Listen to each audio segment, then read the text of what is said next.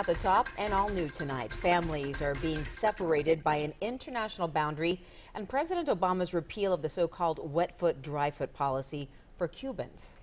Channel 5's Carolina Cruz spoke with a man who says his wife and daughter were detained at the Hidalgo port of entry. She's live in the newsroom with all the details. Jose Luis Perez Naveira thought today would be the long-awaited reunion with his family. They've been apart for a year and a half. He didn't anticipate a law change yesterday would mean his wife and baby girl would be denied entry into the U.S.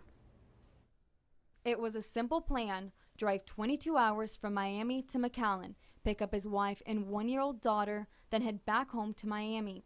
That plan crumbled yesterday afternoon when Jose Luis Perez Naveira received a numbing call. While I drove here, they gave me the news that President Obama canceled the wet foot, dry foot law. The law has been in place for over 20 years. And just like that, from one day to the next, it's gone. Naveira's wife and baby were stopped by customs when they arrived to the Hidalgo point of entry this morning. It comes after the Obama administration's end to the so-called wet foot, dry foot policy for Cubans.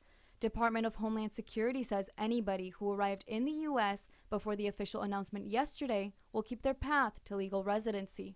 Naveira's wife and daughter arrived hours too late for their shot at a life in the U.S. The two will now join the multitude of Cubans who arrived at the bridge after the policy changed Thursday. Naveira says family and friends keep calling him. They're worried and stunned by the news.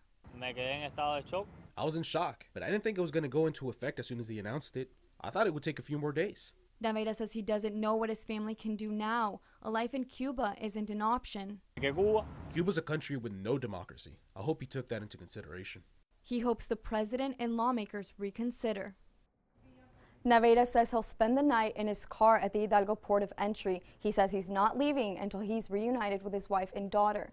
In the newsroom, Carolina Cruz, Channel 5 News at 10. And Channel 5 News reached out to the Department of Homeland Security about the end to the policy.